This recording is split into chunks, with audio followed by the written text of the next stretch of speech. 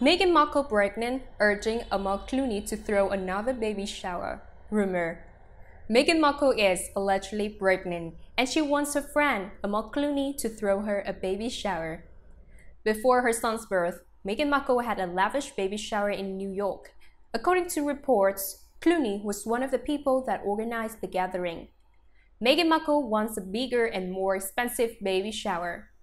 Now, In Touch Weekly is reporting that Markle wants an even bigger and better baby shower for baby number 2. Since Amal helped plan the first and knows what Meghan likes, she's the obvious choice to throw this one. This cost could hit $1 million, the source say. Duchess of Sussex, Duchess of Cambridge pregnant at the same time? The tabloid also claimed that Markle and her sister-in-law, Kate Middleton, are pregnant at the same time, and they recently found out that they are expecting baby girls. But unlike the Duchess of Sussex, Middleton allegedly wants a smaller baby shower at home with only her family and a new friends. Meghan Markle, Kate Middleton feuding over baby's nursery clothes name.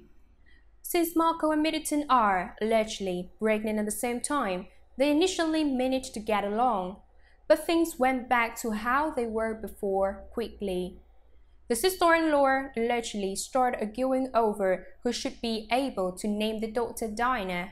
Prince William's wife allegedly thinks she has more right to use the name since she's been a part of the royal family for almost a decade. However, Prince Harry's wife also allegedly thinks she has very right to use the name because she's also married to a royal. Other than the babies' names, Meghan Markle and Middleton are also allegedly trying to make sure that their babies' nurseries are different. The Duchess of Sussex allegedly wants to spend a huge sum of money on an African-themed nursery. Middleton, on the other hand, wants something more traditional since she allegedly has old-fashioned taste. Prince William and Prince Harry's wives are also allegedly competing when it comes to the baby's clothes. Markle allegedly wants to dress her baby in designer clothes, but Middleton thinks it isn't practical. In Kate's mind, it could be a total waste of money to spend money on new baby gear when she has everything already. Meghan's the opposite. Most of the baby clothes are designer. Burberry, Gucci, and Stella McCartney, and brand new.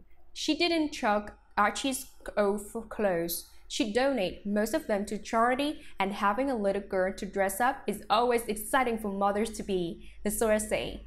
However, one should take the claims made by the tabloid with a grain of salt. Meghan Markle isn't asking Clooney to throw her second baby shower because she's not pregnant.